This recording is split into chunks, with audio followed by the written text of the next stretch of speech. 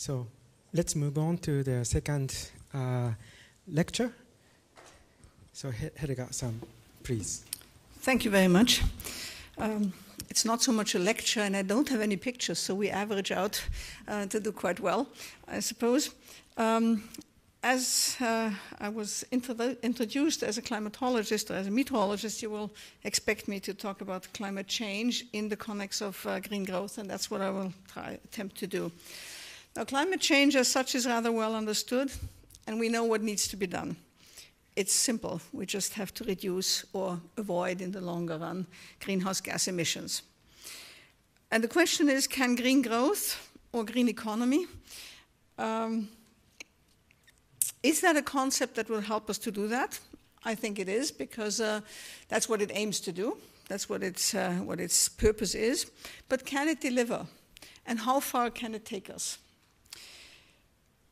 Economists have developed a, to me, very useful diagram showing on the vertical axis GDP and on the horizontal axis greenhouse gas emissions per GDP. So you have greenhouse gas intensity. Now, if you draw a line of constant greenhouse gas emissions, that line reads something, from your point of view like that, it reads something like that. This line, constant greenhouse gas emissions, is a line that we cannot cross if we want to reduce greenhouse gas emissions. So the whole diagram is divided into two parts. One part that is not acceptable because greenhouse gases will increase, and another part that is partly acceptable because if we're talking about green growth, it means the real situation must move upwards in the diagram because GDP is moving upwards. If we accept GDP as an acceptable measure for green growth. Now, if you look at what different nations have been doing, you will find that practically none of them has kept to the left side of this curve. Practically all of them have an increase in greenhouse gases. Except for some exceptions with very specific situations which are not structural changes, which will keep the developments on that side of the curve. So very few countries have managed to stay on the safe side of the curve. Now, if you want to reduce greenhouse gas emissions, you still have to shift that curve. You have to go beyond what is expected to keep them constant.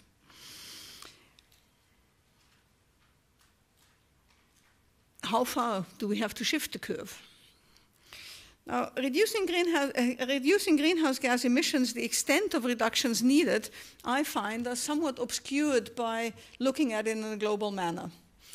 We talk about 30–50% till 2030, 2050, and it all sounds rather feasible.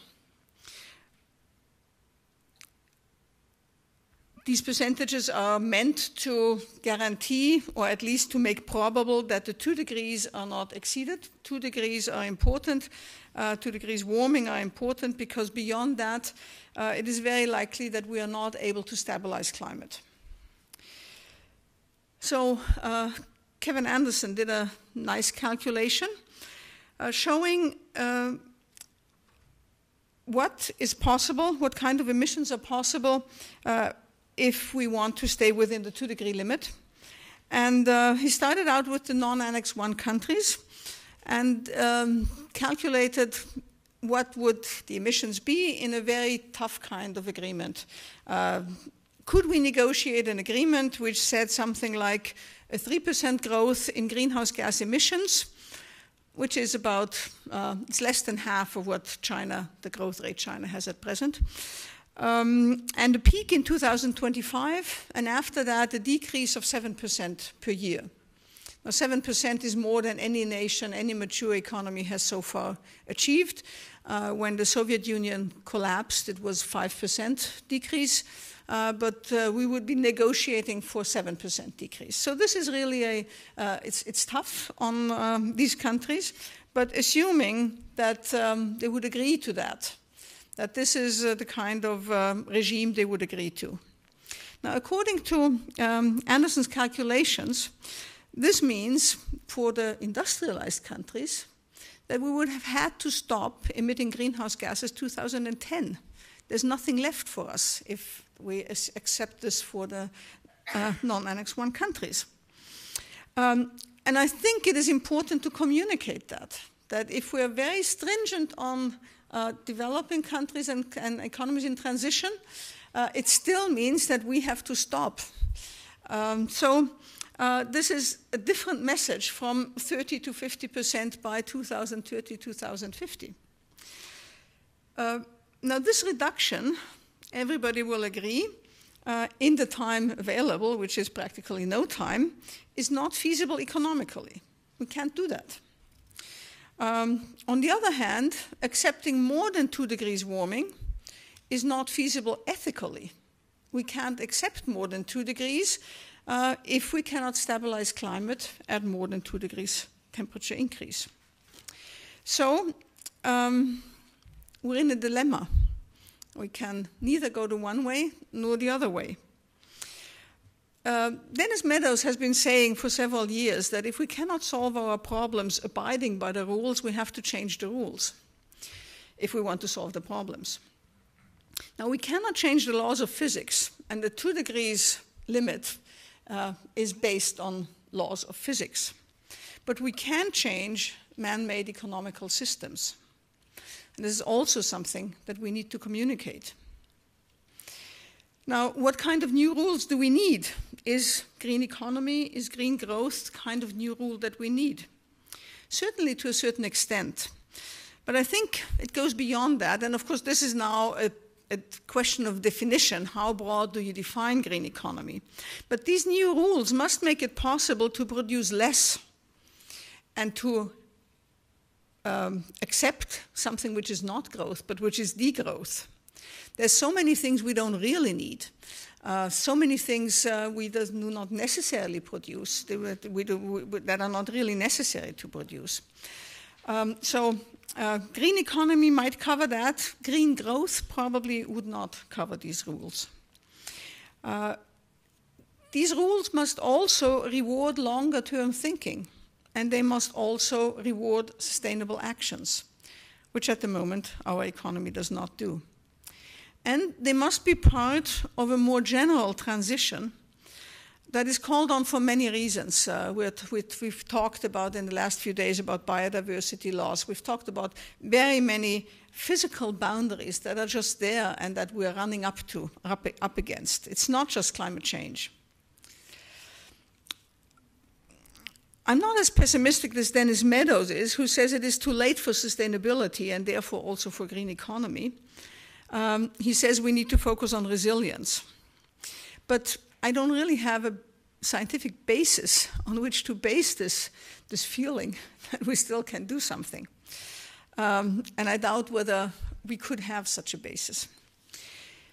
But happily, the transition to sustainability and the transition to resilience require, in many cases, the same type of things to do, the same type of actions. There's much in common if we're walking towards sustainability as when we're walking towards resilience. So we don't really need to decide that question, whether it's still feasible or not, before acting. We don't have to decide that question before going forward. But I think it is necessary to also communicate, and this is part of this policy, of this issue of science to policy.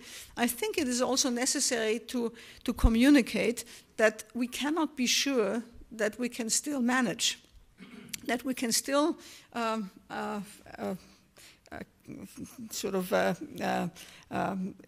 find solutions that we can implement in time to prevent the consequences that we think undesirable.